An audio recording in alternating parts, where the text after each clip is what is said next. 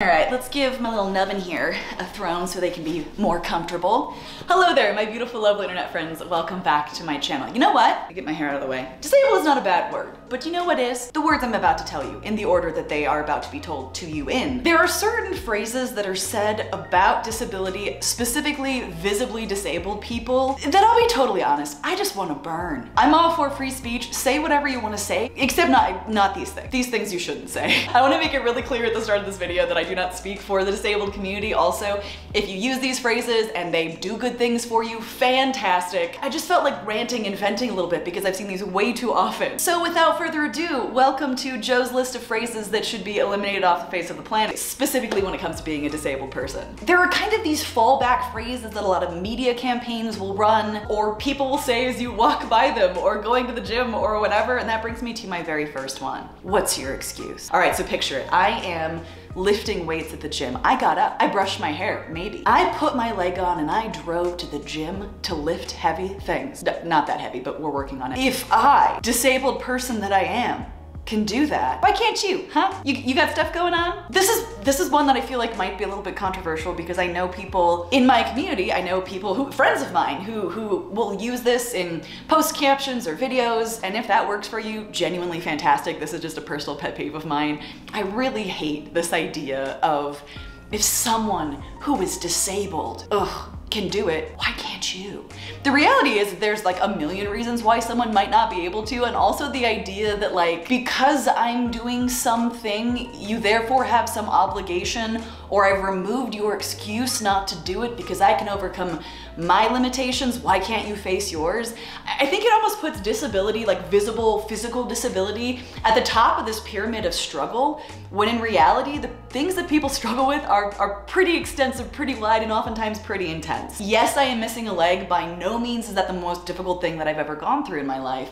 And we sort of objectify disability and use it as a tool to motivate other people to do things. And that just doesn't sit right with me, because it kind of boils disabled people down to being inspiration for someone else to do something, which if it works, again, okay. I just don't like it. Phrase number 2, look at you. Look at you getting out and doing things. So I recently moved to a new neighborhood. My neighbors are lovely people. I like them a whole lot. Everyone says stuff that maybe they don't know is gonna come across the wrong way. No animosity here, but I went for a bike ride last night, and as I was biking past my neighbors, they were like, look at you getting out and doing things. I would say that some combination of look at you followed by whatever it is that I'm doing is probably one of the more common things that strangers will say to me, and it comes from a place of like positivity and being impressed and like, wow, that's really cool. I didn't know the people who are amputees could do that. It comes across as so very patronizing because I am currently physically capable of getting on a bike and riding around my neighborhood when it's sunny and nice out. If you saw a two-legger getting on a bike and riding, no one would be like, ooh, look at you. The bar is pretty low if you are physically disabled to impress other people by just going about normal life. I will say this with the caveat of, you know, if you know someone, you know they've been working up towards something or trying to do something, or maybe I've wanted to bike for a long time and my leg wouldn't work, or I wasn't strong enough and now I can. I think that sort of affirmation makes a lot of sense because you know someone has a very specific struggle that they have overcome. But so often, if you are using a wheelchair, or if you're walking around with a prosthetic leg, people are shocked that you are still living life. And while I will always thank that person because I know it's coming from a good place, deep down I'm like, the bar is so low. Number 3, and I really have a bone to pick with this phrase. Don't let your disability define you. So often I have been congratulated on not allowing my disability to define my life when I am choosing to do things, right? But here's the thing. It kind of does. I mean, like, it's not the main point of my life. It is not core to my identity, but the reality is that this will always dictate a significant percentage of most things in my life. Like, as I operate in the world, as I move about my house, how I get up in the morning, whatever I do, everything is very influenced by my disability. And there's this encouragement to look past that. And I find oftentimes when people are saying this, they're kind of like congratulating you on being a normal person still. Good job. When the reality is I'm not an average person. I have a physical disability. Cool, I'm gonna rock it. I'm still gonna do my life however I can. But when I am congratulated for not letting my disability stop me or something like that, there's also this implication that, you know, I went snowboarding over the winter. It was amazing. It was such a cool experience. It was very very challenging, but I got it, right? And people would be like, you don't let your disability stop you from anything. That's fantastic. And what you're saying when you're saying that, to some extent, is that if someone is not doing that, they're letting their disability stop them. When in reality, there might be very real physical limitations that they shouldn't push, that their doctor has recommended against, that they are not physically capable of. And for people who are not in the moment currently fulfilling the role of looking like an average person, but with a prosthetic leg, there's a lot of pressure that these types of phrases generate, because kind of the social line is don't let your disability stop you, don't let it define you. And so often that will lead to pushing boundaries that shouldn't be pushed. And I am a personal expert in this. Before I lost my leg, I spent many years of my life with a bum ankle, lots of surgeries, not a great situation. And I would push and I would push and I would push to prove to myself and other people that I wasn't gonna let that stop me. And in the process, caused a lot of unnecessary pain and in some cases damage. If I had respected the boundaries of that body part, of that disability, I would have been in a better place in my life. Respecting where your body is and understanding your limitations is not allowing your disability to define you, it's not allowing it to stop you, it's often just a really wise thing to do. Are you ready for this one, guys? I'm ready to Hulk out. The only disability in life is a bad attitude. I'm gonna keep this one short and sweet. No, it's not. False, sir. I'm gonna call false on that one. There are many types of disabilities and many that are much more serious than having a bad attitude. The idea that someone would equate having a bad attitude or having a bad day and being bitter about it on the same level as having a limb chopped off more than once, please don't.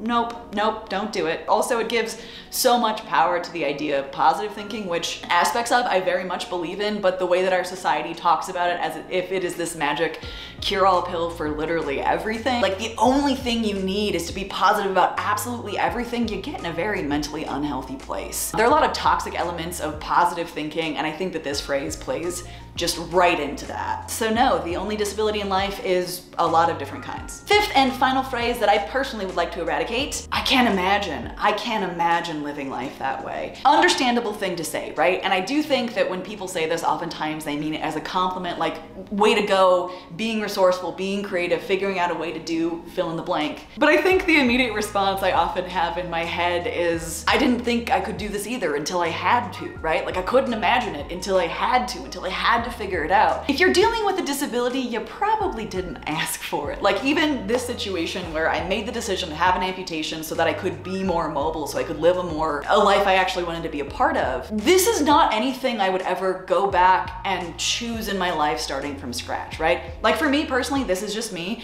If I could have 2 working meat legs again, I absolutely would. That would be simpler. Okay, cool. That's not the way that our cards were handed out. I think another part of it is that we are really uncomfortable as a society with disabled people, with disability. But the tough reality is that it happens to people every day all over the world.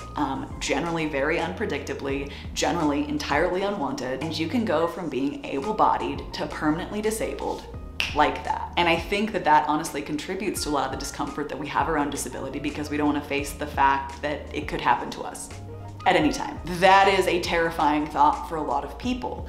And so this idea of I could never imagine, I don't want to imagine, maybe I'm stretching this one a little bit far, but I feel like it kind of indicates in the direction of like, nope, that's not my life, that's not gonna be my life, when in reality it could be. I hope it's not. Like I certainly hope nothing ever happens where you have to face that imagination and it becomes reality, but I'm not sure that I've articulated this one very well. I just don't love it. Very smart way of saying that, Joe. On an emotional level too, I do think that we really underestimate ourselves. Like, I could never imagine, or I could never do that if I was in your shoes. I don't know if this is even worth mentioning, but I kind of feel like it detracts from how resourceful human beings are. It's like if you were in that situation, you probably could. Right? You probably could find a way to get through it. You could probably find resources. It would take time, it would take grief, it would take a lot of things, but you could get through it because you have to. So those are my top 5. I'd say the one that makes me roll my eyes the most is the, if I can do it, you can do it, what's your excuse kind of thing. Just personal preference. Again, this is often said by disabled friends of mine, and I'm like, cool, I just don't like it. Everything I have just discussed is my personal opinion, and I do not speak for the larger community.